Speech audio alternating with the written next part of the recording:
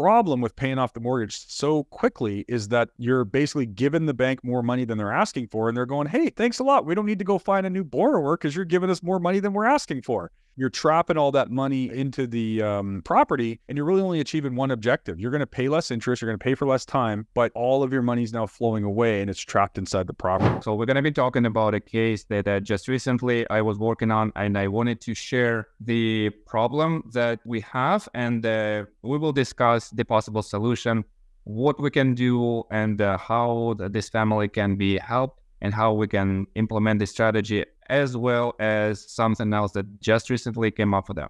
So I was working on this case. It's a couple. They have been working for government for quite a bit of time. They're in their 60s, and we came to a solution that they're applying for a policy for the husband for about $12,000 per year, and then a wife also has a $12,000 approximate policy, but it is being converted with a different company. The solution is that they have a sizable amount of savings in TFSA, and they wanted to use that TFSA account to fund the two policies. So Roman, just so I heard, you said they're putting $12K per year. That would be what's the maximum premium for those policies, the way that you've designed them. But the way that we structure a policy for the process of becoming your own banker, the infinite banking concept, is we know that there's flexibility in that premium. So they have a minimum or a base premium, and then they have a maximum premium that they can, when things are really good, they can put more in, but they're not contractually bound to do that. Is that correct? Correct. Yeah. So the goal was to fund the policies with the savings for about 10 years, put as much as they possibly can up to the maximum, and then they can drop it to the minimum and use their income, which is going to be pension income at that point, to fund the minimum payments. And that is the plan, to use the policies for retirement later on when the policies have compounded sufficiently. And that's the plan. The initial plan for them was. I love what you just said. You said eventually they're going to use their savings to fuel the policy early on. So they're just taking the capital from somebody else's warehouse, some other bank. Yeah. They're just flowing it over to their own policy system, and they'll do that over a number of years. And then the policy will have good momentum in it, and then they'll start taking pension income eventually. And Canada, isn't it true that all of your income has to flow through the books of someone else's bank anyway? So what they're going to do is they're going to flow that pension income out, and it's going to flow into the policy as premium as more fuel to make that system work harder, so that eventually they can get a heck of a lot more out of the policy than what they ever dreamed of putting into the policy. And there's one last thing I wanted to point out, Roman, that you said that was like super critically important information for you to know, Canada. You said that we're going to start a new policy on husband, and I believe you said it was the wife who is going to do a conversion. What that means is that she already had some existing insurance in place, likely what's called term insurance. Generally speaking, when you have a term insurance in place, you have the contractual ability to convert. So term insurance, if you think of that as like being a renter, it's temporary insurance. It doesn't stay with you forever, and it becomes more and more expensive over time. But when you have term insurance, it has benefits. And one of them is obviously the death benefit. So you got to die to win. The good news is you have the contractual authority, again, generally speaking, up to age 70, where you can convert that over and go from a renter to an owner with no medical evidence. So even if you're not insurable, you can convert and you can add a whole life policy, assuming that the company you're working with actually have whole life policy options. So it doesn't mean that any random term insurance policy, you can convert it and become your own banker with a whole life policy structured correctly, because that company might not have that option. But luckily, in this case, they might not be our ideal company. We're not going to mention any names. But the good news is they do have term insurance, and they have the right type of policy design. Yeah, we need to convert to whole life. So here's the story. They are renting a house from their daughter and a son-in-law. They're paying some rent. Now they said they actually approached us to help us buy a nicer house, which we're so grateful for them. The idea is to use our savings of $100,000 as a down payment. The house is worth about $400,000. Our part is our down payment. We're putting $100,000 down, and then they're paying the mortgage. Because the sizable down payment, the mortgage will only plan to do for 15 years, and that's it. And the daughter and her husband will be paying the mortgage. So the parents will not be paying anything other than the down payment. Because of this change of the plans, they say we only are left with less money now to put into our policies, right? Instead of having $150K that we initially planned to fund the policies for up to 10 years, and also using our savings and our income, we're now only left with $50K left. So what do? We haven't, started them. The system doesn't have loan that we can borrow from. I feel like they want to do it now or they want to do it anytime soon. How can we do that? How can we achieve both objectives? How can we open policies, and at the same time, how can we buy this nicer home and blow our money this way? So we just wanted to discuss this with Vern and see what possible solutions. What comes up to you, Vern, when you hear this? First of all, I think it's absolutely fascinating because in an indirect way, what this family's already talking about is the family banking process. They're working together because obviously that couple is younger, they're working, they're still earning income, they have great economic growth potential. And they see mom and dad, hey, we've worked for many, many years, we've got this pension income, things are pretty reliable and consistent for mom and dad. And they say, hey, let's kind of treat this as an investment, and almost sounds like / an inheritance, right? Because let me take mom and dad's $100,000 and put it into this house. Mom and dad will live there, and the kids will actually pay the mortgage as like an investment, so that when mom and dad pass, they'll leave the house behind as an inheritance.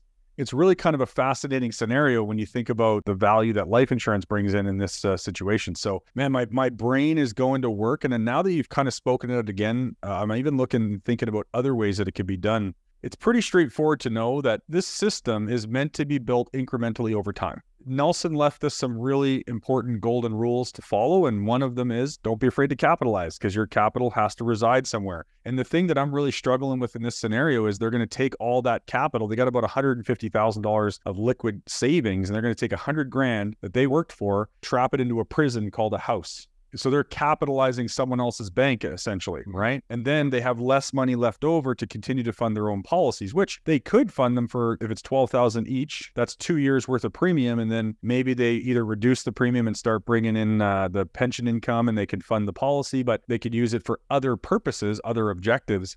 It doesn't necessarily help with this situation. And it's like they're accentuating the problem. And the problem is that money's leaving.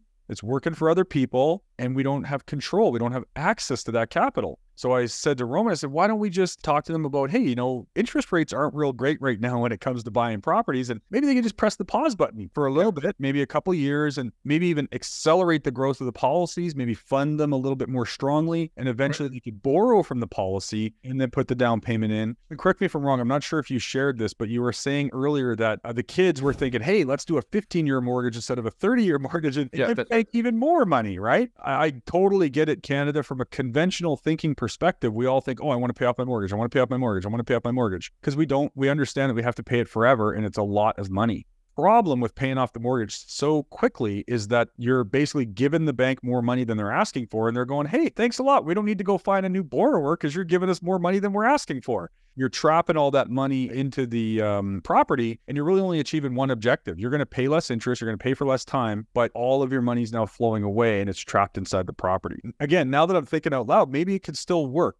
It would obviously take some rethinking your thinking. And that's the key about this whole process, Canada. You got to rethink your thinking. Yeah, if they would delay it and press pause for maybe a couple of years, and maybe interest rates are a little better, yeah, then the family could funnel that money into the policies, and they could use the loan, a policy loan, to put the down payment in. And let's say in that example where the kids want to accelerate the mortgage payment, instead of shrinking the mortgage to 15 years, maybe they could stretch it out to 30 years. And then what would that do? Well, that would create more cash flow. If they were budgeting, they're going to be paying significantly higher for a 15-year mortgage than a 30-year mortgage. So any excess cash that the kids would have paid for the mortgage on a 15-year mortgage versus 30, that excess cash flow could go back into the policies to replenish the loan. The parents are going to continue to fund their death benefits, and then the kids are going to pay the mortgage, but they'll pay less. Remind me again, what are the approximate ages of mom and dad? About 16.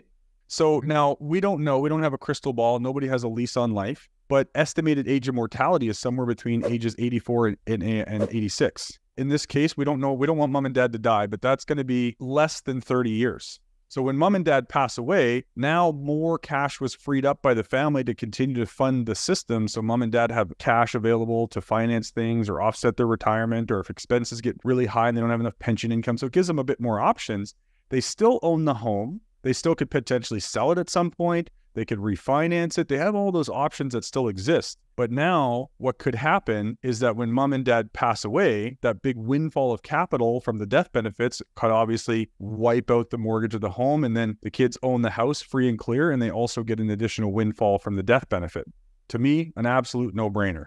They might not want to delay it. You do a combination where you maybe delay it or you do it right up front like so. Now, this might not be perfect, but I'm thinking, oh, by the way, something else I would point out is the whole time that the mortgage balance is coming down as they're paying it, the policy values are increasing.